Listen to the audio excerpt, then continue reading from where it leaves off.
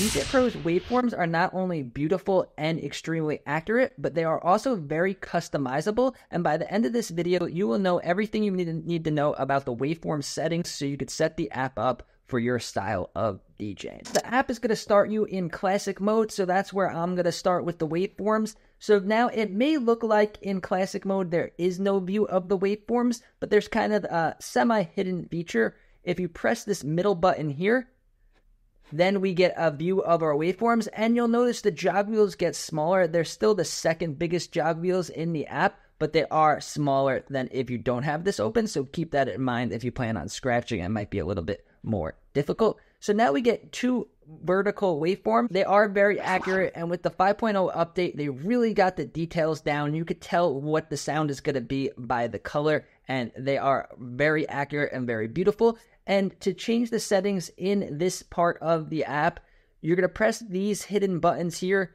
right by the 1 and right by the 2. We press that down and we get a drop-down menu. This one is limited compared to the one in Pro mode and other view modes. I'll get to that after. So here we have slice and skip. These are for kind of turntablism, scratching, and stuff like that. What slice does, separates it into the bars, and then you could like press it so you could go back if it's good for turntablism techniques. And then slip, what slip is going to do is when you hold the jog wheel, maybe you're scratching or you're just stopping the track is still going to be playing, and then when you let go, it's going to resume where it would have been. This way it doesn't mess up the time of the track if you want to scratch while you have two songs beat matched together. So that's a pretty cool feature. It's not really a setting, but it is a feature. And then down here is high contrast. So I have that on. Now look what happens when I turn it off. It becomes the same kind of color as the background, so it doesn't stand out as much. And I do a lot of DJing during the day, and with high contrast on, you can see the waveforms better if you're doing like a pool party outside and then the sun's out. So I recommend keeping it on high contrast. And then over here, you can actually zoom in and zoom out of the waveforms.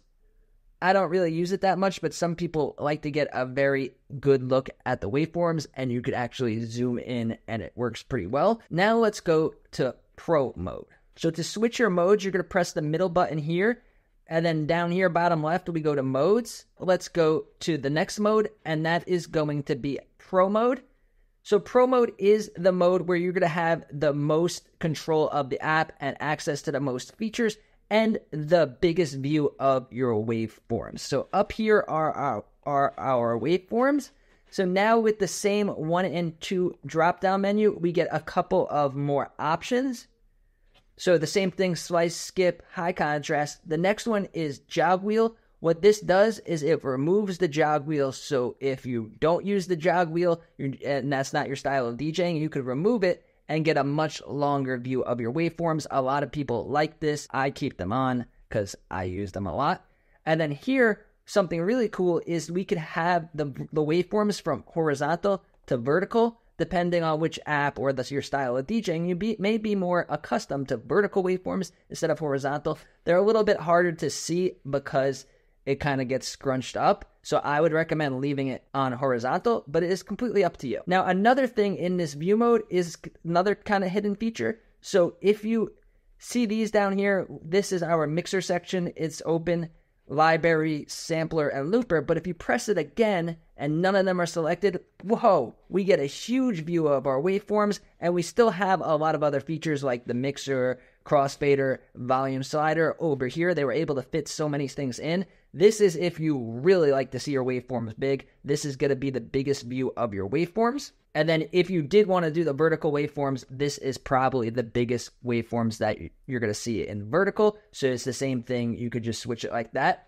But now in this view, so let's go back over here. Keep track of what's on here. Now with it clicked off, we get another hidden feature. And then that is neural mix tracks. So you could separate it into, see now it's separated into the vocals and instrumentals. You could do 3 vocals, harmonics, I think, instrumentals, and then you could press it to remove this part or keep it. And then you could also do all 4 of NeuroMix. So if you like doing mashups and stuff with NeuroMix, this is the screen that you're going to want to be in because you get the biggest view of your NeuroMix settings. And then this pencil here is how you could adjust the beat rate. If it didn't analyze your track correctly, you could go here and customize your beat grid and have full control over your waveforms. And then up here, this is the same in every view mode. So you see in Pro mode, we have our waveforms up here. And then in classic mode, we have our waveforms up here as well. These waveforms tell you the progress of your track. These waveforms show a couple of things. It's going to show your cue points. So now look what happens up here on these waveforms. When we put a cue point, the cue point is there on the waveforms. And then if we change the color of the cue points, then you can see the different colors. So it's really good to have a quick glance of what's going on your track. And these waveforms you will see in every view mode. You can't scratch with them like you can with the waveforms over here, but you can scrub through the track, go to the beginning, go to the end, and navigate the track that way. And if you guys want to learn more about setting cue points in this amazing app, check out this video over here. Thank you.